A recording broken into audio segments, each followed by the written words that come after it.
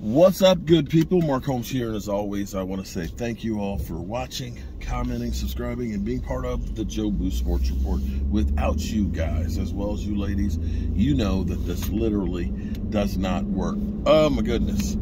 Oh, it has been a long day, and it's only 12 o'clock. You know, as the Marine Corps say, we do more before 5 a.m. than most people do all day. Well, I didn't do anything before 5 a.m. I got up at 5 a.m. But be that as it may, dealing with not one, not two, not three, but 4 heating and air conditioning units that you find out about heat kits and heat pumps when the temperature goes down below about 5 degrees.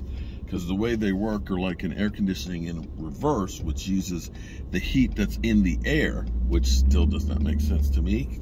But once it gets down below about 10 degrees, it has to use the electric heat coil that's in it to kind of top everything off. The problem with that is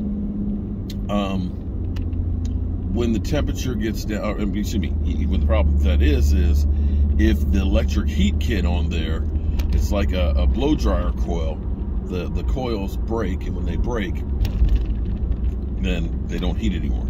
In which case, you don't have heat when it gets down low. So at nighttime, it gets really, really cold. The next day, it starts warming up as the temperature does. So we're taking care of those. At least my brother is. He is the heat and air conditioning man. Anyway, that's not why you're here. You're here because I just said the Cowboys got good news, bad news on the injury front. Tony Pollard didn't get any work yesterday, sitting out yesterday because he has a thigh bruise on his thigh. You know, when you're playing football, everybody is bruised. Almost everything is bruised. And so they gave him a bit of rest. The good news is he should be practicing today and getting some work, and is still expected to play on Thursday night. And this is the problem of having a short week. It's not as short as some of them because at least we played on Saturday as opposed to Sunday. But these games that are quick turnarounds, they are hell on the body. And the Cowboys having these Thursday games, man, this is just hell. It was less than a month ago, or excuse me, a month ago, that we had the first one that was hell. Thanksgiving, Thursday night game, boom. We literally had 3 games in 12 days, and that is hell on the body to begin with.